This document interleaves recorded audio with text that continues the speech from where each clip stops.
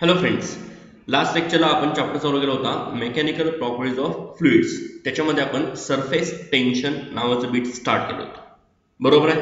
मग त्या सरफेस टेन्शनच्या बीटमध्ये आपण बेसिकमध्ये सुरुवातीला ॲडेसिव्ह force, cohesive force, then molecular थिअरीवर आपण सरफेस टेन्शनचं एक्सप्लेनेशन दिलं आणि सरफेस टेन्शन फिनॉमिनन का आहे तो आपण स्टडी करून घेतला होता. आजच्या लेक्चरमध्ये आपण सरफेस टेन्शनचा मॅथमॅटिकल फॉर्म्युला बघणार आहे आणि त्याच्यावर बेस्ड असणारे न्यूमरिकल्स बघणार आहे. चला तर बघूया आजच्या बीटमध्ये काय काय आहे. Now what is surface tension?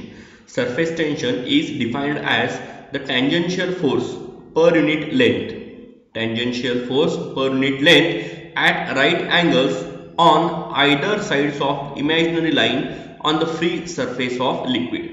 जसं आपण डायग्राममध्ये बघू शकताय, एक लिक्विडचं सरफेस आहे, ओके.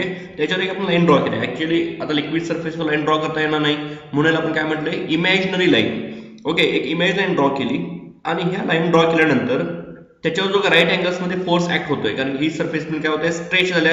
म्हणजे इकडचा भाग या साईडला स्ट्रेचिंग असणार, इकडचा भाग या साईडला स्ट्रेचिंग असणार. मग हा जो स्ट्रेचिंगचा फोर्स आहे right angle to N imaginary line, ह्या फोर्सला काय म्हणायचं आहे तुम्हाला, force due to surface tension. आणि मग सरफेस टेन्शनच्या डेफिनेशन मध्ये आपण बघणार की surface tension is the force per unit length acting at right angles to an imaginary line drawn to the free surface of liquid. आता हा आपला सरफेस टेन्शनचा फॉर्म्युला सापडलेला आहे, F/L. फोर्स आपण मेजर करतो न्यूटन मध्ये, L लेंथ मेजर करतो metre मध्ये, म्हणजे याचा SI युनिट होईल न्यूटन पर मीटर किंवा CGS मध्ये करायला गेलं तर dine per centimetre.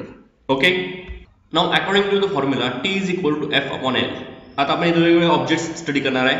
First needle, needle having length L, then length is equals to L. Surface tension formula becomes T is equal to F/L, then force is equal to T into L, no doubt. Then we take a disc or plate.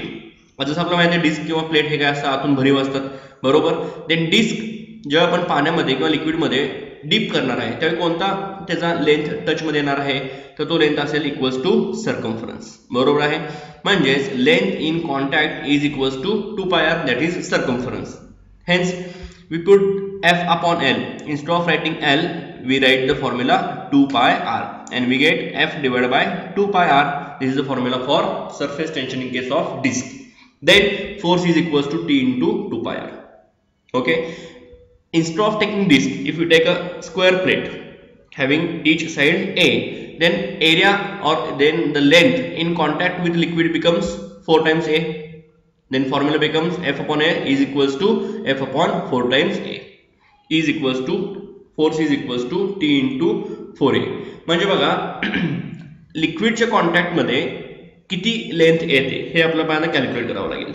मग जर ती disk असेल तर लिक्विडच्या contact मध्ये येणार circumference, बरोबर, that is 2πr. Square plate असेल तर लिक्विडच्या कॉन्टॅक्ट मध्ये येणार लेंथ म्हणजे काय असेल 4 टाइम्स A असणार आहे. म्हणजे जनरल हा जो फॉर्म्युला F/L आहे ह्याच्यामधला L जो आहे हा L आपल्याला काय करायचा आहे, चेंज करायचा आहे according to the object shape. आता आपण बघूया रिंग. आता रिंग आणि डिस्क मध्ये काय फरक आहे, तर रिंग काय असते, आतून पोकळ असते, बरोबर आहे. म्हणजे डिस्क आणि रिंग ह्याच्यामध्ये आपण बघितलं तर डिस्कचा फक्त आउटर लेंथ म्हणजे आउटर सर्कम्फरन्स पाण्याच्या टच मध्ये यायचा किंवा लिक्विडच्या टच मध्ये यायचा. तसं इथं काय असणार आहे, आउटर सरफेस सोबत इनर पार्ट पण काय येणार आहे, लिक्विडच्या टच मध्ये येणार आहे. म्हणजे इथं तुम्हाला 2 टाइम्स सर्कम्फरन्स करावं लागेल. पण इथं काय आहे, इनर रेडियस आहे R1, आउटर रेडियस आहे R2. म्हणजे लिक्विडची कॉन्टॅक्ट मध्ये असणारी लेंथ जी आपण कॅल्क्युलेट करणार आहे ती कशी बनेल, 2πr1 म्हणजे inside circumference plus 2πr2 outside circumference. Then total length is equals to 2π into bracket R1 plus R2, correct. मग आपण फॉर्म्युला मध्ये पुट करूया, T is equals to F/L. Instead of writing L we write 2π into R1 plus R2. Okay, म्हणजे formula for force becomes F is equals to T into 2π into bracket R1 plus R2.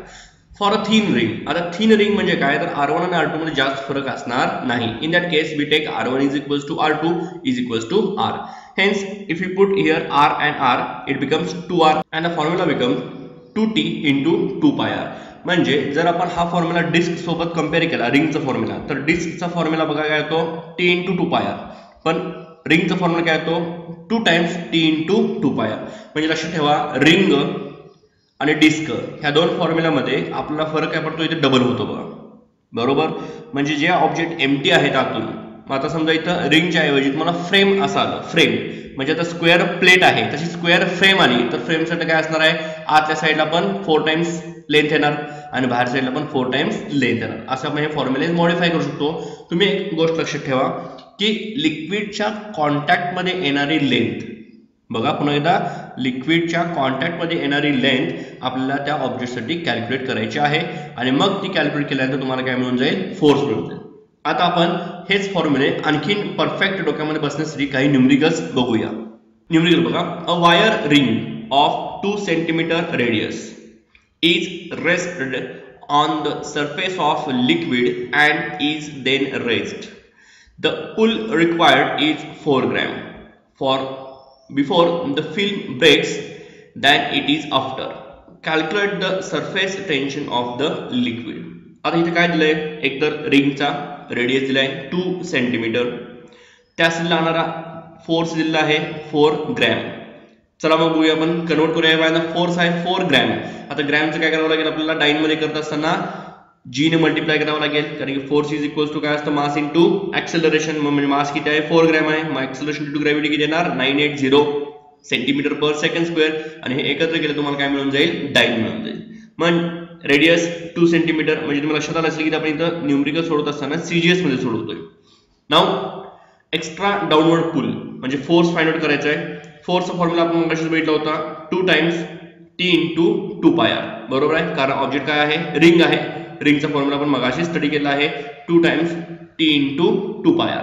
Correct. Values put up करत असताना आपल्याला पहिल्यांदा T find out करायचा असेल तर टीचा formula बनवून त्याच्यामध्ये आपण व्हॅल्यूज सबस्टिट्यूट केल्या तर काय मिळेल, 4 इंटू 980 डिवाइड बाय 4 पाय R.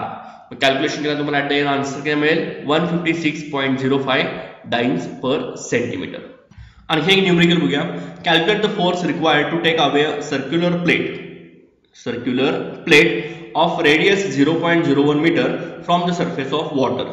The surface tension off water is 0.075 Newton per metre. आता मगाच्या न्यूमरिकल मध्ये आपल्याला दिलं होतं, पहिली गोष्ट म्हणजे रिंग दिली होती आणि त्याला रेज करण्यासाठी लागणारा फोर्स दिला होता आणि मग आपण सरफेस टेन्शन कॅल्क्युलेट केलं होतं मगाच्या न्यूमरिकल मध्ये. आताच्या न्यूमरिकल मध्ये काय आहे, तुम्हाला पहिली गोष्ट म्हणजे प्लेट दिली, म्हणजे इथे 2 टाइम्स करून चालणार नाही. सोबत रेडियस आहे 0.01 मीटर आणि इथे तुम्हाला सरफेस टेन्शन दिलेलं आहे 0.075 न्यूटन पर मीटर. आणि विचारलेलं काय आहे, calculate the force required to take away the flat circular plate. म्हणजे इथं फोर्स विचारलेला आहे. मग चला फॉर्म्युला आपल्याकडे काय आहे, force is equal to T into L.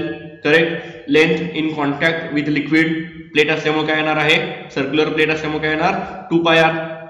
हेच जर रिंग असती तर 2 टाइम्स 2 पाय आर केलं असतं, जसं मगाच्या न्यूमरिकल मध्ये केलं होतं. पण आता इथं प्लेट दिल्यामुळे आपण फक्त काय केलेलं आहे, 2 पाय आर केलं. बरोबर, व्हॅल्यू सबस्टिट्यूट केल्या, टी ची व्हॅल्यू पुटअप केली, 2 पाय आर ची व्हॅल्यू पुटअप केल्या आणि कॅल्क्युलेशन केल्यानंतर at the end of calculation you get the answer 0.004713 Newton. Okay. आता अशाच टाइपचे काही न्यूमरिकल्स मी तुम्हाला होमवर्कसाठी देणार आहे. फॉर्म्युलेज दिलेले आहेत. आता हे न्यूमरिकल्स जे मी तुम्हाला देणार आहे ते तुम्ही स्वतः सोडवायचे आहेत आणि मला सेंड करायचे आहेत. पुन्हा एकदा रिवाइज करूया आपण आज काय घेतलेलं आहे. आपण पहिल्यांदा बघितलं surface tension, mathematical formula for surface tension and definition for surface tension. Now what is the definition of surface tension? Surface tension is defined as tangential force per unit length at right angles on either side of imaginary line on the free surface of liquid. म्हणजे आपण असं म्हणलं की एक line draw केली आहे liquid सरफेसवर आणि त्याच्यावर जो टँजेन्शियल फोर्स ऍक्ट होतो तो फोर्स डिवाइड बाय त्याची लेंथ म्हणजे काय असतं, सरफेस टेन्शन असतं. याचं युनिट बघितलं न्यूटन पर मीटर आणि सीजीएस मध्ये डाइन पर सेंटीमीटर. त्यानंतर आपण सरफेस टेन्शनचे वेगवेगळ्या ऑब्जेक्ट्स असणारे फॉर्म्युला बघितले.